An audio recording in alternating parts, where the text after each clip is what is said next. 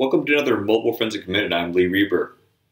Hey, looking at an iOS device, how do you know what accounts are installed? How do you know if multiple SIM cards have been inserted into this iOS device? And where might you find the phone number? A lot of times investigators ask me, where does the phone number come from? The software isn't magic.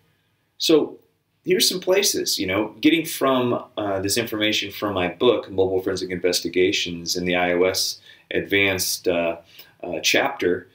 We look at, or we talk about a couple of the files, the accounts3.database. In that, you can get the usernames. You can get tokens to some of the accounts, the iCloud token for the user. You can then go and take it into some cloud extractor.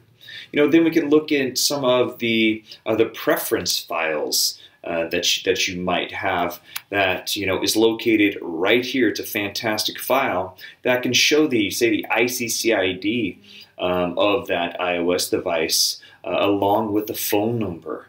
There's also another great file that's located right here that can also give you whether or not, say, a UICC card has been used within the device, also identifying the phone number. So what's a UICC card? Well, it's simply the SIM card.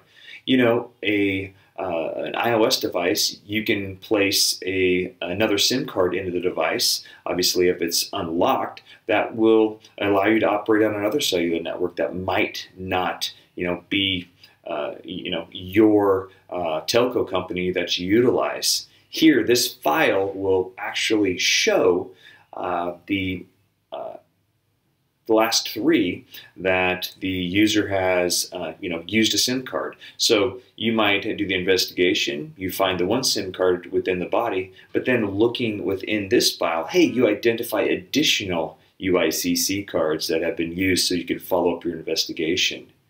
Hey guys, there's a wealth of information that you can find within the file system. You just need to look. Thanks again.